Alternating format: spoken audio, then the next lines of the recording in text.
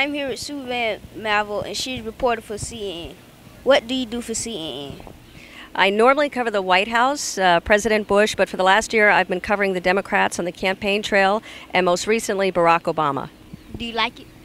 I really do. I've seen you on various stops, and so you do excellent reporting, and it's been really interesting to watch Barack Obama develop over the last 12 months as a candidate. I really enjoy it.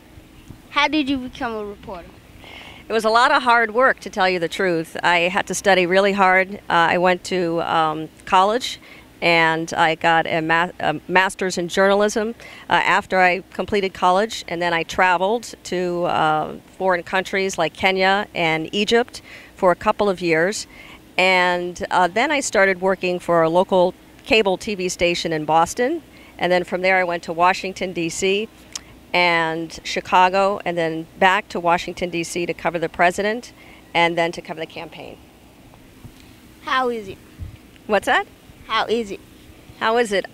It's been really exciting. This has been history. I know you can appreciate this, that this has been historic, a historic campaign. We've seen for the first time females who've had very significant roles. When we saw Hillary Clinton, who was up against Barack Obama, we see on the Republican side, you have a woman, Sarah Palin, who's the running mate on the Republican side.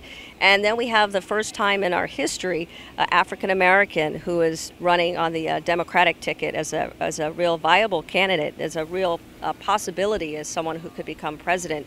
So it's been really amazing. And we've seen so much enthusiasm, all the crowds. I know you've seen all those crowds as well. You've done an excellent job.